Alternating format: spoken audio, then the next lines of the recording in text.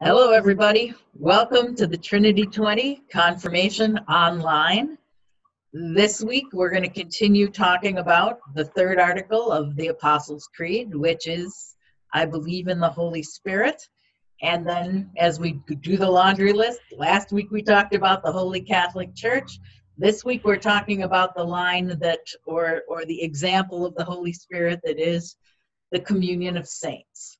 As we go into this, another way of remembering how all this works together is if we are the Holy Catholic Church, you know, the idea that the church connects us with God, and then again, the communion of saints reminds us of how it also connects us with one another, that the Holy Spirit, this isn't an individual thing between us and God. This isn't a thing that we just do on our own. It ties all three of us together. So that's how it goes. So communion of saints. Nate? All right, so communion of saints. When we think of communion, you probably think of this, right? You know, the bread, the wine. We talk about taking communion and serving communion and first communion. But in the communion of saints, communion means more. Right? It means something a little different. You think of words that are similar to communion, that start out with the same, kind of come from the same root, you know, community, communal, commune, communication, communion, right?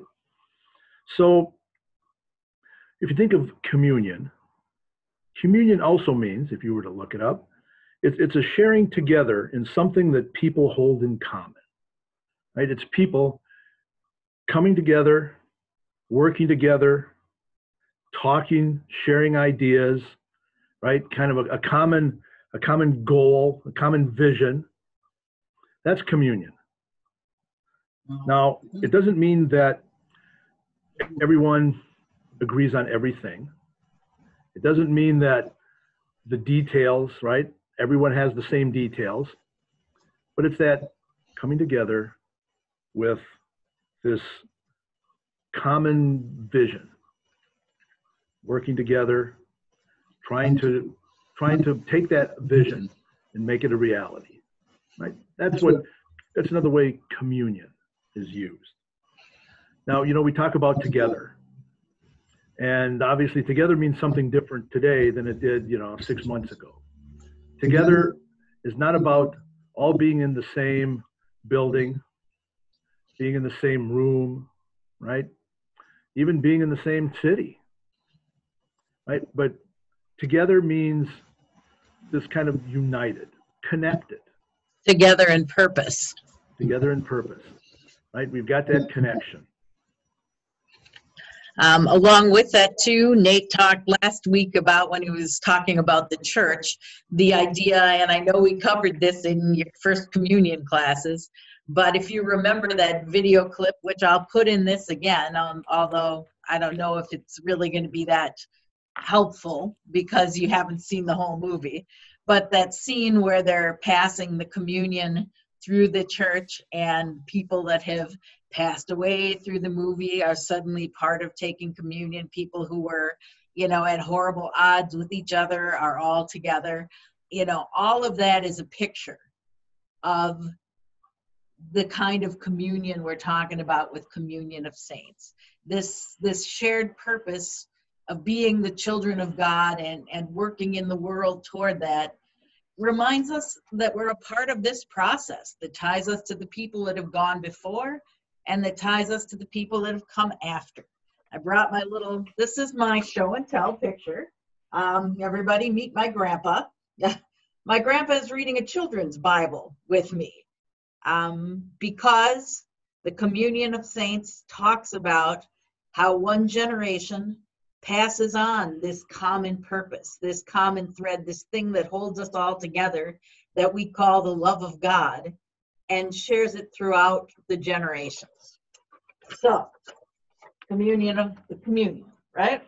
Right. Now, when we get confirmed, right, you're going to make a promise. You're going to promise to work for peace and justice through all the world. All right? And one of the ways that we're going to work for peace and justice through all the world is through this communion of saints. And so you might be thinking, saints? Yeah. When was the last time I looked in the mirror? I know I'm not a saint, but this is one of the coolest parts of our roots as followers of Jesus, who happen also to kind of take the name of Martin Luther. Because Martin Luther used to love to talk about the fact that when we talk about the communion of saints, we're the saints. For all of our warts, on any given day, in any given moment, we can either be working toward love and hope and life, or we can be selfish and working toward getting whatever we get and not caring about anybody else. Saint, sinner at the same time. I was going to show my little saint, sinner word that you can see the same word, and depending on how you read it and flip it, I will try to include that picture somehow so you have it. I'm hoping you mostly have seen it. But when we're talking about saints, what really came to mind was a story that we tell all the time, that shows that, saints are us. Even though we are fallible, we also have the chance to do things that can, with God's help, that can change the world. And so my favorite story about the saints and who they are is the idea that, it's a story that goes from a church thing. So there's a children's sermon, and a pastor asks the little kids, so who are the saints? And, they come up with all kinds of, things like St. Valentine's because of St. Valentine's Day, or, the things that you might think of first. But one young person in that children's message had been on a tour with their mom of the different churches when they had done a trip to Europe. And so this little kid, 5 or 6, said, oh, I know who the saints are. The saints are the ones that the light shines through. That means, okay, he was obviously referring to a picture. Oops, let me get it up there. Picture like this. This is a picture from our own sanctuary, back where the Created to Praise singers sit. But you see the windows, and then you see them clearly reflected, almost more sharply, on the piano that we use, the electric piano. And so they were thinking the saints are the ones in the stained glass windows that the light shines through. But that child was also absolutely correct, because we are at our most saintly. We are the best at being saints when God's light of love, hope, all those things, forgiveness, all those things that the world needs, when that shines through our lives into the world and to the people that we touch, that's when we're acting like the saints. Well, so if every saint is a sinner, every sinner is a saint, then I don't have to worry about anything, right? Because I'm a saint. You're going to work on being more saintly more often. That's the call. Yeah, it's the same thing when we talk about forgiveness, right? It's, yes, there's grace, and yes, we're forgiven, and God always loves us, but we're still called to try and be better, right? And to realize that we're not in this alone at all, which is another understanding of the communion of saints that the Bible uses. And I'm going to show you the really disgusting picture now. It's called the body of Christ, right? So each one of us, the Bible says in several places, it tells us that we are the body of Christ in the world today. We are the hands and the feet. But if you think about the body of Christ and looking at each other and ourselves, we recognize that we're all good at something. We're all, we have talents, certain ways of looking at the world. We all have something to give, but not one of us is more important than the other. You might get sick of me talking, if I've said it to you guys, I know I've said it a million times, we all grow up and the world wants us to feel affirmed and tells us how special we are. And it's absolutely true. Each one of us is vitally special to God, but not one of us is more special than all the other children of God. You know, we're all equally special, and none of us, we're like the body of Christ. We're like a hand or an eye or an arm or a knee. You know, the Bible says an eye can't say to the hand, because you're not an eye, you're not important. We're all different, but this idea of communion of saints means that we worked together to bring God's hope and God's love into the world.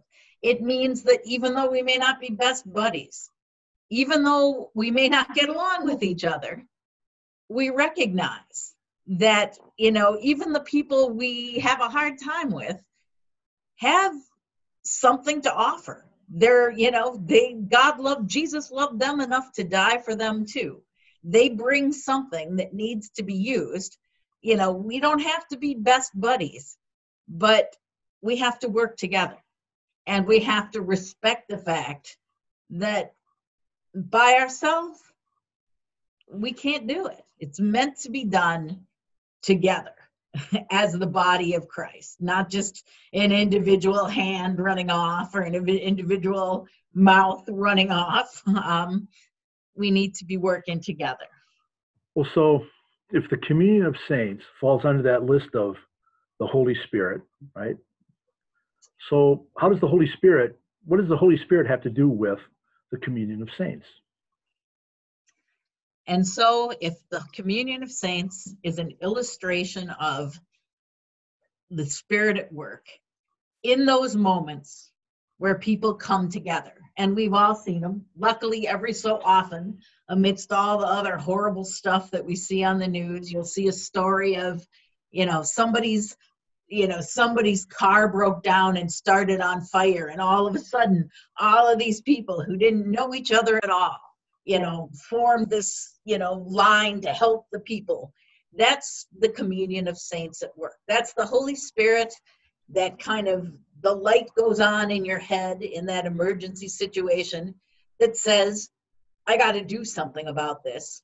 And then it becomes so much more when all of a sudden other people around start doing the same thing.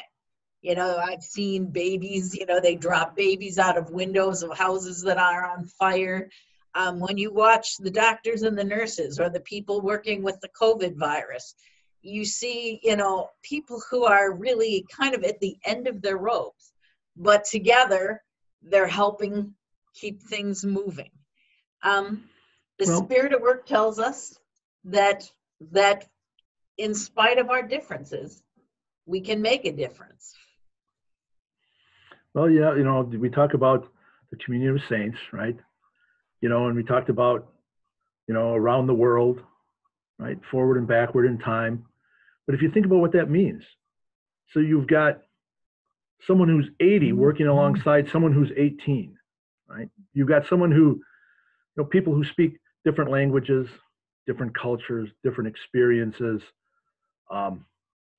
Yet somehow none of that matters. Somehow all of that is set aside so that the people together, sharing together in something that the people hold in common.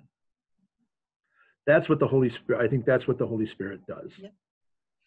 And it allows for miracles to happen because of that. You know, whether it's the one person standing up to do the right thing and then a bunch of other people join, it's however you want it to be. But it's those moments when together we bring out the best in each other. That's the Spirit at work in us and through us and in between us. So that's kind of it. I think communion of saints, that covers it. That covers it. So we invite you to watch the film clips that you'll see underneath. A couple of them are funny. Some of them, like I said, you saw the one with the communion service from the Places in the Heart. You saw that during First Communion. There's a reason. We talked about this stuff then, but you all are in a very different place now, much older, and certainly in a world that's in the middle of some big changes. And so being the communion of saints and working together has taken on a whole different aspect. Maybe that's the last thing that reminds us, because part of the body of Christ was that idea that we all have to work together. We're all in this together. And if, if this hand is hurting, this head is feeling it. And it affects the way the whole body's working. We're living in a time where you see with this highly contagious disease that none of us are off by ourselves. Even though we feel isolated, the whole reason for all this is because if it affects one person, it can really quickly start affecting all different kinds of people. And obviously, since we're all sheltering at home, it affects all of us, whether we're sick or not. So that's, I suppose, a real world example of how we really are all connected, even when we try to pretend we're not. So, that being said, I think that's it. All right. Have a great week. Next week, we talk about a big topic, forgiveness, the forgiveness of sins. Take care of yourselves. Take care of each other. Enjoy the sunshine. Remember to say Happy Mother's Day to your mom. And, I know that you've got questions about forgiveness of sins, right? So, come on, take a few seconds. Send us a text. Send us a question. Yep. All we right. would love to see it. I'll be sure there's candy on the flip side of all this then. All right. Thanks, you guys. Take care. Bye-bye. Bye now.